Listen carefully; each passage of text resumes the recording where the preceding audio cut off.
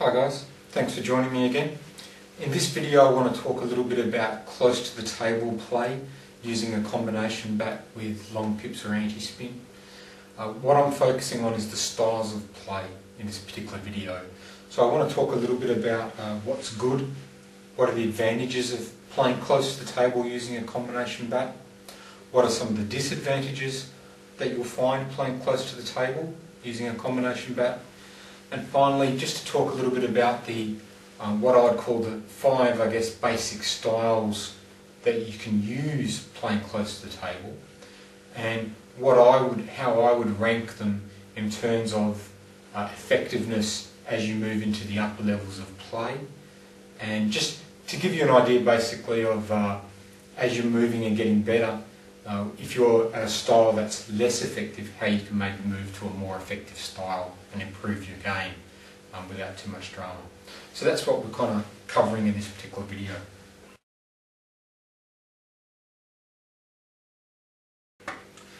First, I'll just start by defining what I mean by close to the table play.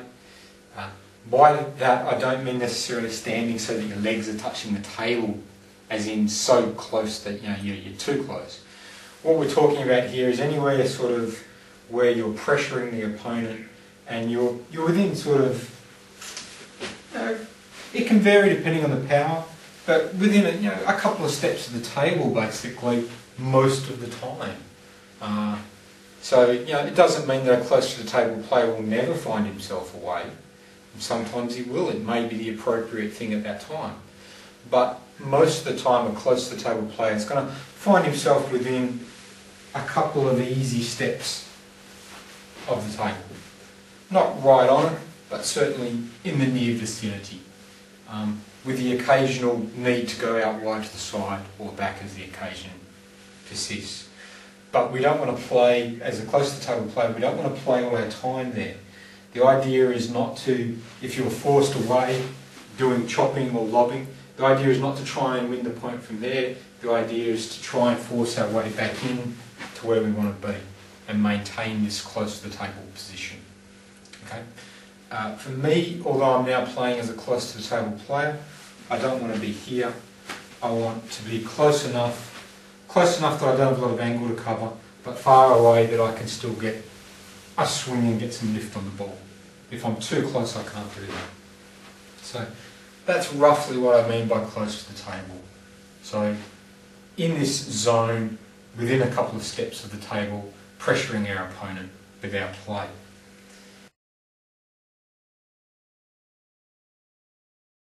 Now, having just discussed that, what I want to talk about now is just what are some of the advantages that you'll find from playing this close to the table type of style. Now, I'm not going to get into the styles just yet. I'm just talking about general advantages regardless of what style you really play. These more or less apply. The type of advantages that you'll immediately find by playing close to the table are, firstly, there's a lot less ground to cover. Okay, we don't have to go work wide coverage, because being close to the table, a ball that's going wide here, one little step and you can cut it. It may take 2 or 3 steps to get it if I'm all the way back here. So court coverage, we need to be, in terms of actual covering the court, it's less work. There's less trouble going on. So that's definitely one good thing. Less angles to cover, less movement needed. Okay. We can also, by being close to the table, our long pip play, our anti-spin play becomes more effective in general. And the reason it becomes more effective is that our opponent, because we're closer, our opponent's got less time to react, he's got less time to adjust, and also we're in a better position by being close to the table. We're often in a better position to capitalise on his mistakes. Now, what that means is not only when the opponent hits something and you're twiddling or changing it or doing something a little bit different, not only has the opponent got less time to figure that out, but when he does something a little bit weak, if you're playing a defensive long-range game, he may make that little bit of a mistake, put a hesitant one in, but unless you've got very fast footwork to come in and pick it off, that little mistake, you may not be able to take advantage of it, and it requires very fast footwork. And I know as we're getting towards the age of that 35 to 40 to 50, to 50, and we're not as fast as we used to be, it's much nicer to be up here. You get that little mistake, the ball goes up a little bit, 6 inches higher, and you can come in and pick it off quickly. Whereas playing back from the table, it wouldn't help you. You need your opponent to make a bigger mistake to allow you to counter-attack and come in and counter-attack. So the effect, I guess, of your changes is bigger, and when your opponent makes a mistake, his mistakes can be smaller, but you can still take advantage of them. So you kind of gain both ways in that respect, playing up to the table. Definitely what I can vouch for this one, playing close to the table, much easier on the body, physically. Much easier on the legs, on the back. There's a lot less bending compared to playing long range and chopping. Might be a bit different if you're playing long range lobbing, but if you're a lobber, you're probably not going to be using a combination bat anyway. But compared to long range defence, yeah, definitely my legs and back are currently thanking me a lot, because I can play through a whole tournament and not be sore the next day, which for me hasn't happened for a long time. So I'm quite pleased with that. So for those of us who are getting a few aches and pains, or already have a few injuries, a couple of niggles like I've got as well, it's much physically more forgiving. So definitely, that's definitely a plus, especially as you're talking about having a long tournament day. In the first match of the day, so what? It may not be a big difference. After you've played 6 games, 6 matches, that physical factor starts to become more important. And for myself, when I have to go and do that the next day, and the next day, and the next day, and day 5, and day 6, in a week-long tournament, for me that's critical. I need to be as good on the 5th day, the 6th day, as I am on the 1st. And currently I'm not, because although aerobically fit enough, body-wise, I hurt too much, and this helps. So I think all of you guys who are playing close to the table can probably agree with me on that one. Okay, in terms of switching from defence to attack, it's much easier playing close to the table. Now I mean 2 things by that when I talk about switching from defence to attack. I mean, well, one, the actual changing the pace and the style of the game. Being able to, as I mentioned before, being able to capitalise on an opponent's mistake and force him out of position perhaps to be able to get in and attack the ball, that's easier, I think, close to the table, because you're in a position where, yeah, as I said, a small mistake, it's easier for you to capitalise. You can, from close to the table, he can hit a good shot, but if you can block it into a tight spot, you can then take advantage of that. But the other reason that I'm meaning that it's easier to switch from defence to attack is that as a defender, when you're playing as a long-range defender, your hip position and your body position is often focused on taking the ball here. So the hips tend to be very low, the waist and the hips and your body position tends to be really down here a lot. And then to attack, if you attack from down here, you can't, it's very tough. So you have to defend low, but come up a little bit, lift the body and the hips to then attack. So it's like down, up.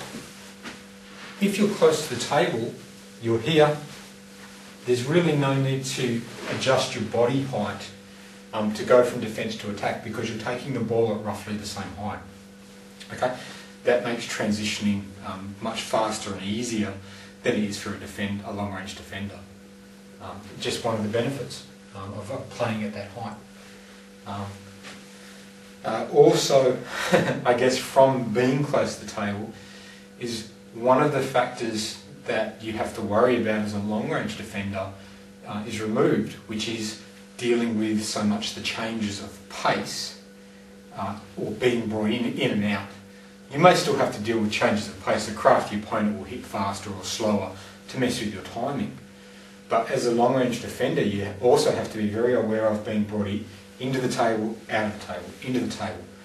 Close-range defender, close-range defender, attacker, whatever, close to the table player, You're here. You might go there or here, but the court coverage, the in and out, the opponent doesn't have that leeway to move you in and out. So that's again much easier on you and on your game. You need a lot less power being close to the table play. In some way, in some ways. In other ways, no. What I mean by that is basically because you're close to the table, you're closer to your opponent. You don't have to hit as hard, to have as much effect, because the opponent has naturally less time. So it's more effective in that respect. The difference, I guess, that's how I mean it in the positive way. I guess the difference is, as a long-range defender, if you're only occasionally hitting, which is how I used to play, you normally don't need a very fast attack anyway, because it's the surprise. You're usually hitting a surprise attack close to the table, or you're only hitting balls that are easy setups, and you're hitting them away. So you don't need a lot of power. But that said, close to the table player, usually, you're so much closer to the opponent, you've got more power, he's just got less time from view of that fact anyway. So that can often help. Also, one other thing I'd probably mention from that is being close to the table, it's much easier to feed off your opponent's power, even if you don't have it. Because you can be blocking with the inverted, from a long way away, if the opponent's looping and you're trying to counter-attack, you've got to make the pace. You've got to hit it. If you try and be gentle, you're not going to get anything going back over the table, certainly not with any effective pace. Up close to the table, the opponent attacks and you block, you're getting effective pace just feeding off his. So that's a good usage as well for those of us who can't hit hard at all. You can still play a very effective counter-attacking game, just feeding your blocks off his attacks with your inverted side and getting power from that without a lot of work. You can be 70 years old and still be able to do that quite effectively, even if you can't turn or swing or do anything. If you can just stick the bat out, let him hit, bang, bang, bang, he'll provide you with pace, which is quite a good thing. Another thing just to mention in terms of going along with the physical aspects of it, by being close to the table, in most respects compared to a long-range defender, against quality opponents, the points will be shorter. Okay? Against an opponent who can't get through your attack and gives up and pushes, yes, they will be long rallies. Okay, unless you can attack a few, you'll have long rallies there. But they won't be physically very demanding. You'll just be standing here, pushing, pushing, pushing, hitting occasionally. But as a long-range defender in the past, I know my games, quite often in a best-of-5 game, I was going 20 minutes, 25 minutes, and my attacking friends were going 10 minutes. 15 at most for a best-of-5, playing 3 matches. I was doing twice the work. That's pretty tough, physically. So the points will generally, against a good attacking player, when you're close to the table, the points are going to be short. You'll get in an attack and hit a winner or two, short point. He'll attack you, you'll block it and vary it. He'll either make mistakes, you hit another one, you'll block it away, or he'll hit one through you and you'll make a mistake. But either way, you're not going to have a lot of long, extended points against a decent attacker who's brave enough to go for his shots.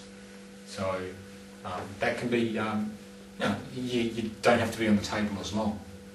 So if you're after value for money, not so good. If you're after being able to play 6 matches in a day, much, much easier, because your matches will be a lot shorter. Okay.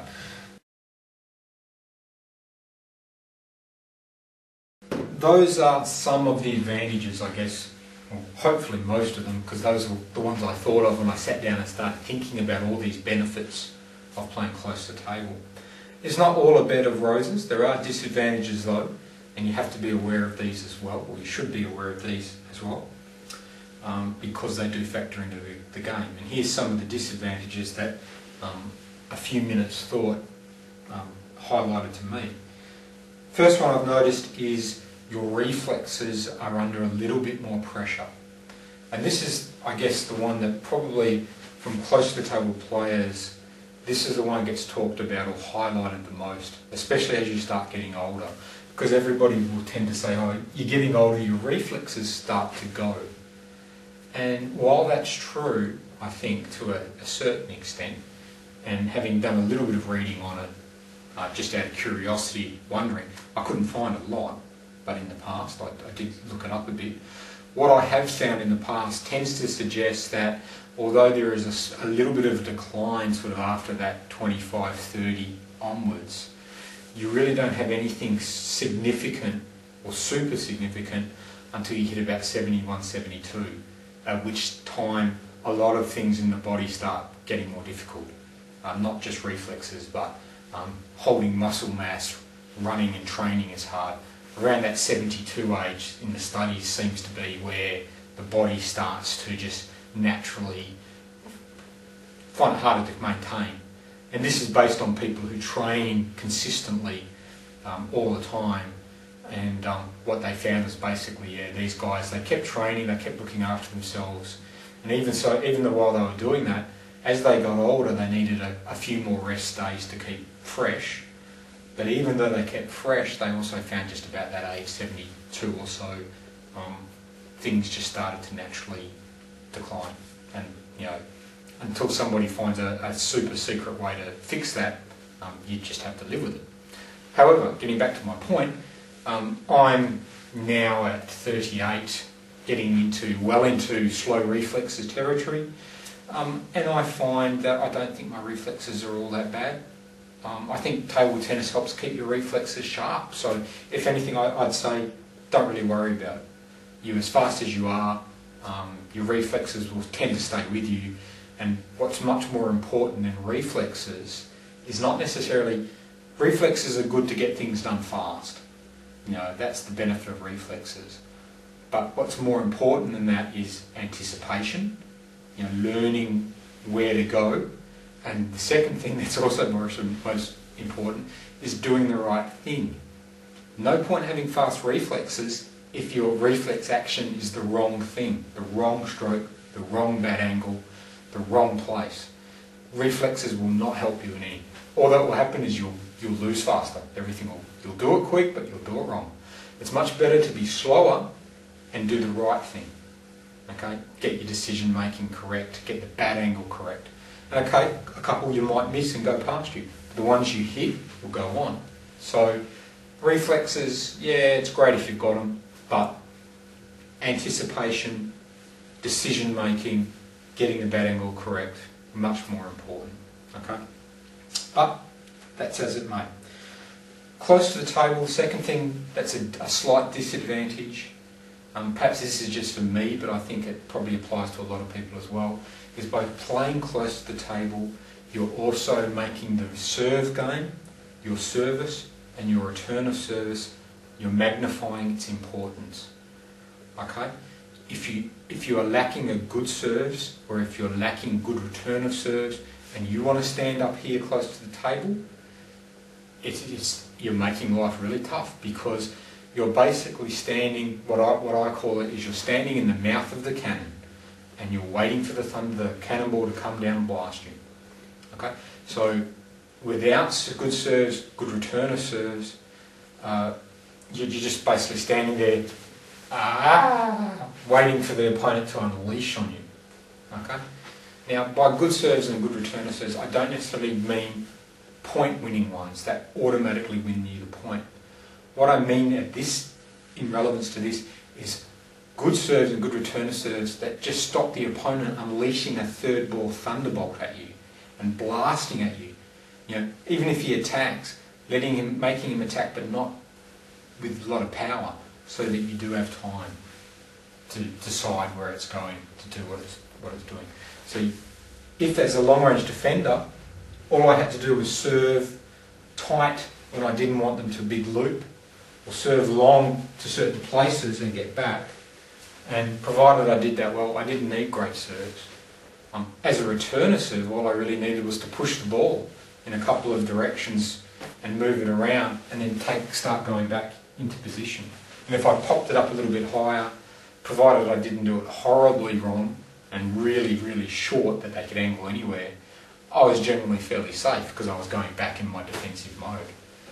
Not so true close to the table.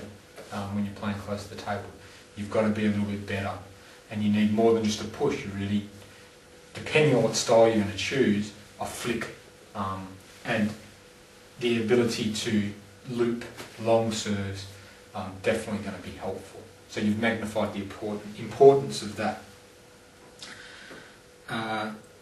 Close to the table, if you can think quicker. I mean, I guess the demands on your mental processes playing close to the table are higher.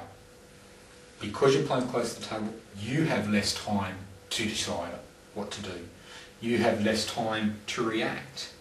So you have less time, for example, to decide when to twiddle or if to twiddle, or even so all those kind of things that you're making decisions. As a long-range defender, you have lots of time. You know, the ball's coming, oh yeah, twiddle, no, I'm chasing the ball down, I've got time. You don't have it here, it's there, the ball's on you. Less time to think about, okay? So sometimes that can mean that you have to make your decisions simpler or your patterns simpler, unless you're a fast thinker. But yeah, mentally, the decisions you've got to make, you've just got less time to do it, okay? Provided you've got enough time, then it doesn't really matter. But if you're struggling to make the right decisions, especially in terms of twiddling, then you're better off slowing down, cutting down the twiddling until you have a weaker return from your opponent, and then you can use that extra time to decide. That's probably better than trying to twiddle and just making a hash of it because you're not keeping up with the pace. Probably the last thing that I've mentioned in terms of a disadvantage is more a psychological thing than anything else, and that is it can be difficult psychologically to stay calm when the opponent's about to put a very strong attack at you. And what I found, this is for me, one of the things I've been finding a little bit more difficult, and I'm getting the hang of it now, I'm getting better at it, I'm going to have to keep working at it. But as a defender, it wasn't something I ever had to do very much of. So I'm coming to terms with it. I am improving, but I'm having to really concentrate on it a lot. And it's that ability to say, okay, I'm here, I've returned the ball, I've done a bad job, I'm going to wait, and I'm going to see what's going on. And the two things you've got to avoid is, firstly, when the opponent makes the shot, you've got to avoid, and I've got to avoid as well, got to avoid that panic thing of, he hit it hard, therefore I'll hit it hard. So it's that instinctive bang, whack, whack, trying to, whatever he does, as hard as he hits, you hit back fast. That instinctive panic reaction of, whack. Trying to stay calm and just saying, okay, he hit it, block it, put it there, relax, put it. I mean, I think it's partly the fact that there's something coming towards you at a very high speed. I mean, it's a table tennis ball. I mean, we know it doesn't hurt that much. It can sting a little bit. But instinctively, the fact that you know that this thing's going to come at you quick, you don't know where it's going, and the instinctive thing is to go, ugh. If you can fight that off and stay relaxed, and just, it's coming, I'll just wait. And I'm not going to jerk at the ball, I'm just going to block it. And when I want to hit a bit harder, I will just slowly ramp up. If you can do that, if you can keep calm in that situation, you'll probably make a pretty good close to the table player. Because that's half the battle, staying smooth under that sort of stress. The other thing is, I find, and this is one thing that I'm doing quite a lot of, and I wish I wasn't, but I'm doing it and I'm having to work against it, and that is the instinct to pick where he's going, pick where my opponent's hitting before he's hit it. And as a defender, it's usually, you have a little bit more time. You can start moving, and if he goes, no, or you can just get balanced and kind of wait it out and see. and you usually have a little bit more time to get balance back, go the other way. Not always, but you have that ability to do that a bit more. But if you're close to the table and your opponent, you've put the ball up a little bit high, your opponent looks like he's going to go to that forehand, but he hasn't hit it yet. If you go, he'll go that way, or he'll go at you, which is maybe even worse, that kind of thing. It's hard to say what the worst one is. They're both bad, because if you wait here with your bat back behind you here, it's very hard to get the bat in front of the body. You know, that's not easy. So you end up kind of that a bit.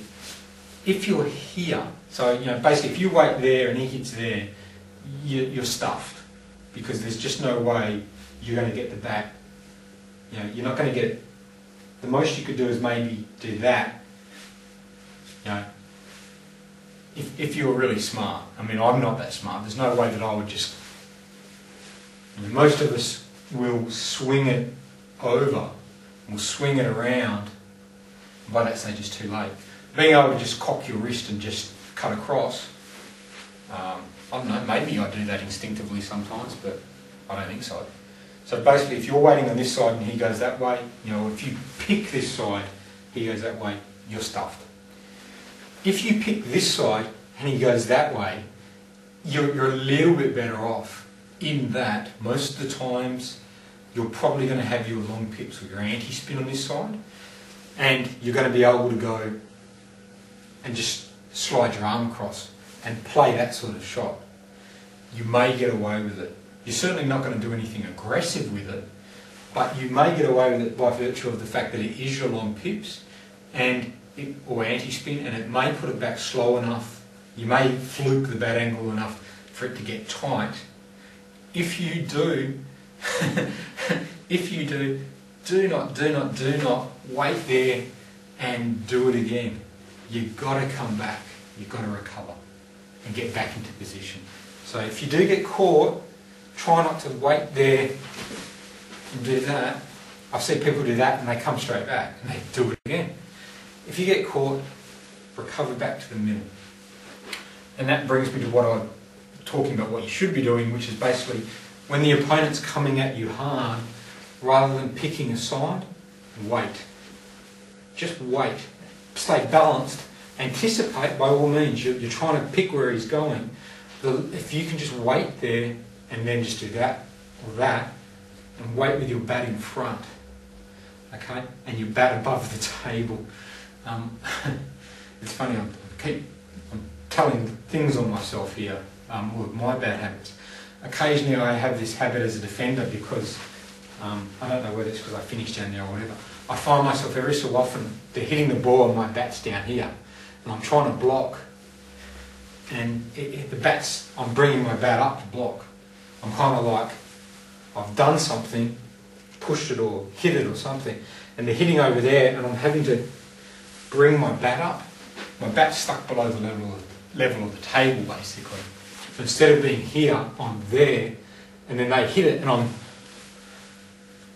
I don't know why I do that. I'm not quite sure how I do that. I just know that I've done it a few times in matches, you know, because it's immediately obvious. So when they're hitting hard, you wait. Anticipate, be ready by all means, but try and wait relaxed. Move. If you don't pick, wait for him to hit it. You'll have time. You may not get everyone, but generally you'll have time. Having said that, I'm still fighting to do that better. So I have, if you're finding it hard, I have all the sympathy in the world. Because as someone who's played from a distance quite a while and not really played a lot close to the table this style against good players for quite a while, that's probably what I'm finding the hardest, just to relax, wait, and let the ball come on each side and just pick.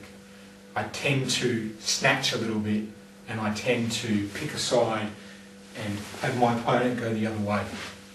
But I'm getting better, because that's something I'm saying to myself, I'm not doing well, I'm going to keep working out. Okay. Right, those are the advantages and disadvantages, or at least the ones that I can think of, staying close to the table. In the next video I do on these styles, I'll talk a little bit about long range defending, but close to the table, that's what we're talking about.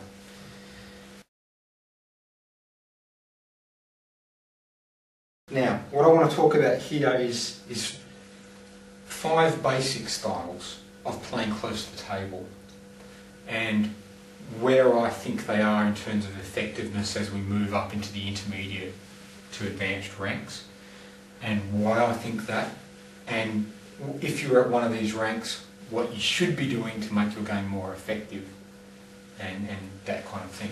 Now, I think there's roughly 5. It's not as clear cut, as simple, quite as that, but you know, roughly that's pretty good idea of it. There's a bit of blending, and against certain players you may play more towards one style than another. That's all fine, but roughly these are the 5 that we're kind of looking at. Okay. In terms of effectiveness, I'm going to start at the top and work my kind of way down a bit here.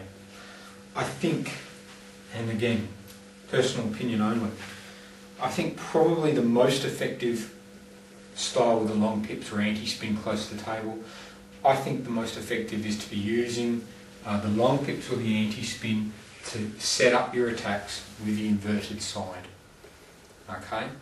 Now, to go along with that, that means that you will be twiddling your bat to take advantage of weak balls on the side you don't normally hit with, you know, that you don't normally use the inverted rubber on.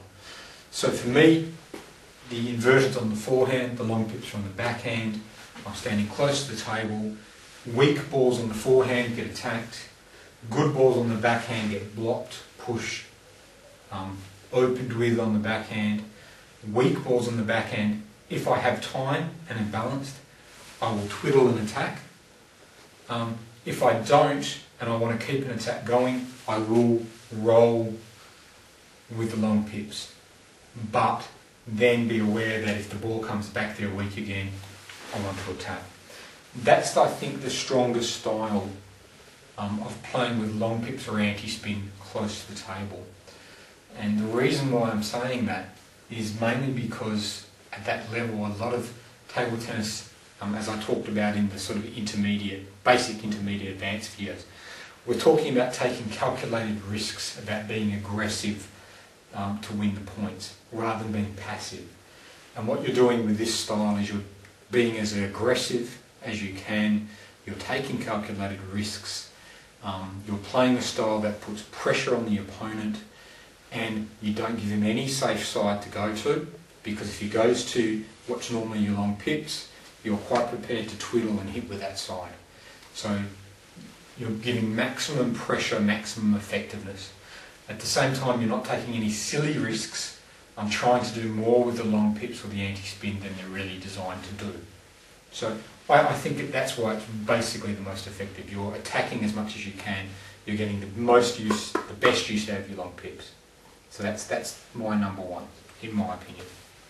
Okay, the next 3 styles are roughly, they're not exactly the same, obviously not the same in terms of the style, but I think they can be within a band of effectiveness, depending on the player, what he does, who the opponent is. So these 3 kind of are a bit harder to say one's better than the other, but they're all better than the last style, I think. Okay, now the 3 of these are basically, firstly, using the long pip or anti-spin, using the long pip or anti-spin to attack with, without any twiddling. So, say, it doesn't really matter which side around it is, but let's say for most people you've got the inverted on the forehand, you've got the long pip or anti-spin on the backhand, and what you're basically then trying to do is anything on the forehand that's loose, you'll attack. Anything on the backhand that's loose, you'll attack. And if it comes back weak, you will keep attacking with this side. You'll use the long pips and the anti-spin. So there's no twiddling, there's no real decision making that's required. And you're getting a little bit of variation just from the ball going side to side. But anything that's here, you're going to try and go with the long pips with the anti-spin, and you're going to try and hit winners with it. Okay, so that's style 2. Also, roughly around the same side as this one, is playing defensively close to pushing to the table. So you're in at the table, but you're playing a defensive game, twiddling the bat. to get the most out of it. So really what you're doing is you're standing up close, you're pushing with the long pips. If they attack, you'll block with the long pips or anti-spin. You'll push with your forehand, you'll twiddle and push with the other side. If they attack, you'll block on either side, doesn't matter. And if you get an easy one, you'll probably go to the inverted and attack it. You may hit one with the long pips. That's really up to you, that's not the important focus. The important focus of this third style is the fact that you're playing a defensive game up to the table, using your twiddling to get good variation and playing that. I think that can be roughly as effective as just attacking but without it, depending on the player and what he's doing. The fourth one, which can be roughly around that same level, is using a long pips or an anti-spin to cover a weak stroke, a weak side. Typically the backhand, but okay, it can be the forehand for some people. But you're using it to cover that hole in your game, most typically so that you can attack on your forehand with the inverted. If they get at your backhand, you will block or push with the anti-spin or long pips. You won't really try and do anything too aggressive with it. You won't even really open with it very much. You'll just put the ball back and then come back and look for the forehand, look for your inverted side again. Those three styles, I think, depending on the player, are all roughly around the same in terms of your effectiveness. Now, how can they be improved and brought up to? Well, I think basically what you're looking at is you're looking at that ability to, say with the first style, where you're not twiddling at all and you're using the long pips and anti-spin to attack very hard with. The ability to twiddle occasionally would improve you immeasurably. It makes life harder for your opponents. So a little bit of twiddling, and you don't have to do anything extravagant when you twiddle. Just push the ball occasionally or block the ball occasionally. You don't even have to do a lot of attacks with the inverted on the other side or with the pips. You're just using it on a simple shot or two to break up the game. That would help a lot in the first style. Okay, if you can move it so that you're playing, using it to open and then twiddling to finish, well, okay, great, but if not, you can certainly improve it. The third style, where you're defending and twiddling on both sides and then occasionally hitting, it's a tough one to improve without improving your attack a lot. You know, any improvements you make, you're probably not going to make a lot of improvements in your defence. It's probably fairly tight, fairly good already, because you wouldn't be playing at intermediate level if it wasn't, you know, fairly steady. So what you'll find is you probably won't be able to get up to advanced level, you know, unless you're the exception, playing this pure defensive game, even though you're twiddling a lot. Because what you're lacking is that ability to pressure the opponent with a winner. Yeah. Having a weapon that he fears, because at the as you get to the advanced level, they don't fear the long pips. You know, that doesn't make them panic just because you hit the ball with the long pips. It's whether you've twiddled, whether you've moved it, and then if they've hesitated a bit, you're coming in and finishing off. So for somebody who's defensively minded and wants to push the ball around and then block and twiddle, the best thing you can probably do if you're already at that intermediate level is develop a killer put away, even if it's just a one-shot put away. You know, but just basically one shot that when the ball's in that area, clobber it, and you can put it on 80% of the time. That will do you a world of good. Doesn't matter if it's forehand or a backhand put away.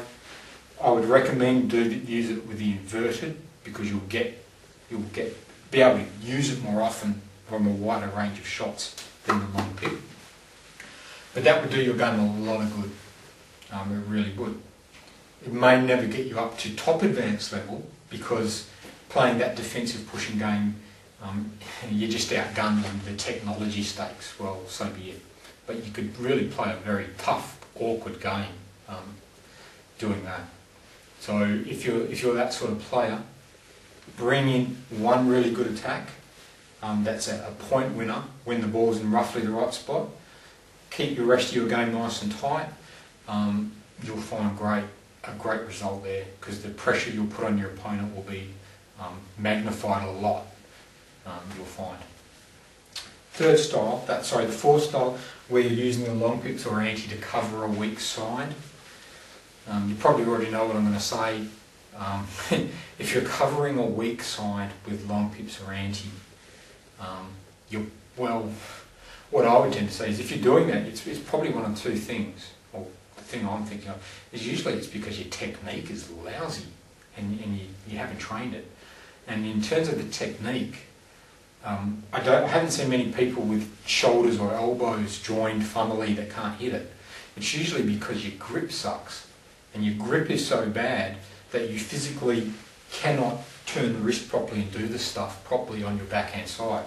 Or you've got or if maybe your forehand's terrible, it's usually because your thumb's sitting right up the middle on your forehand.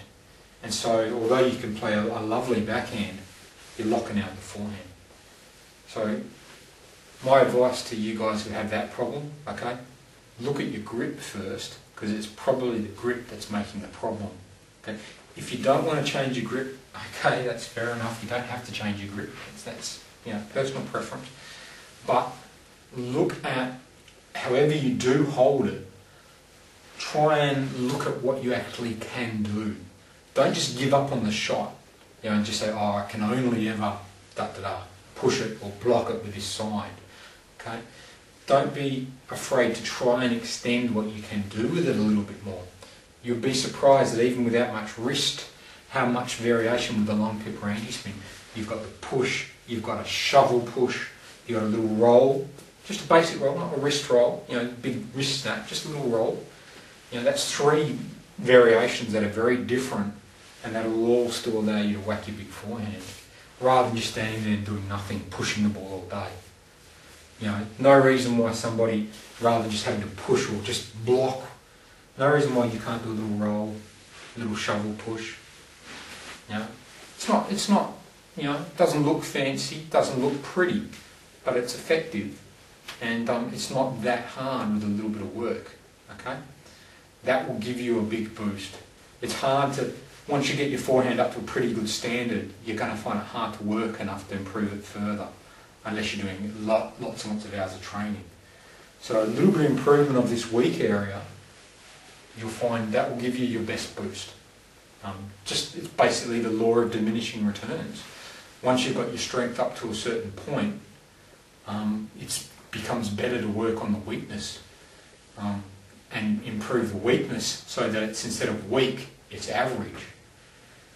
Past average, you may then find that that's the point of diminishing returns on the weakness.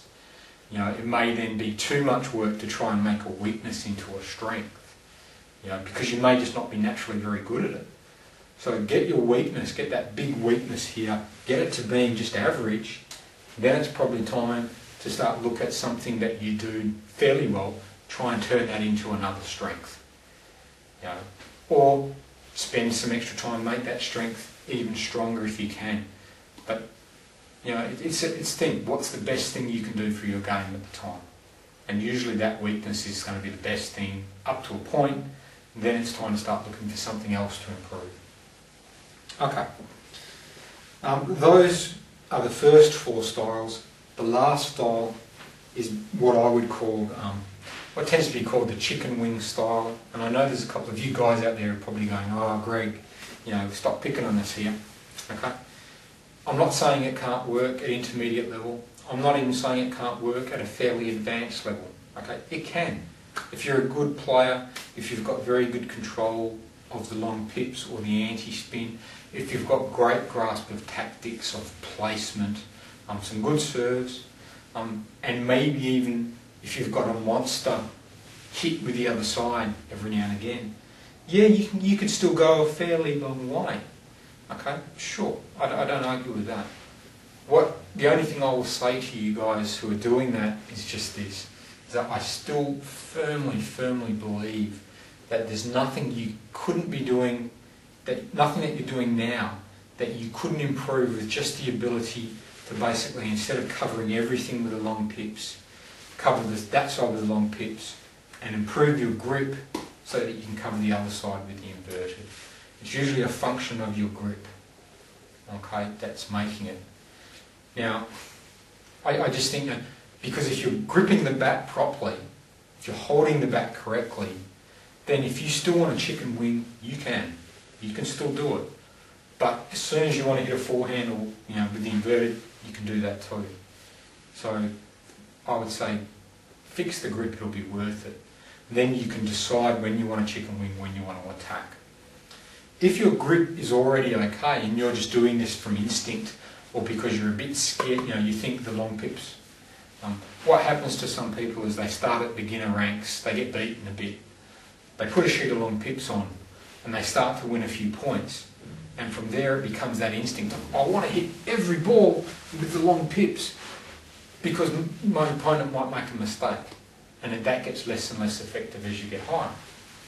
If that's what's happened to you, and that it may or may not be, but if that is what has happened to you, having that mental fortitude, the mental courage to say, look, I've got an inverted side, I'm going to use it where appropriate, I'm going to use the long pips where appropriate, I'll twiddle occasionally to spice things up.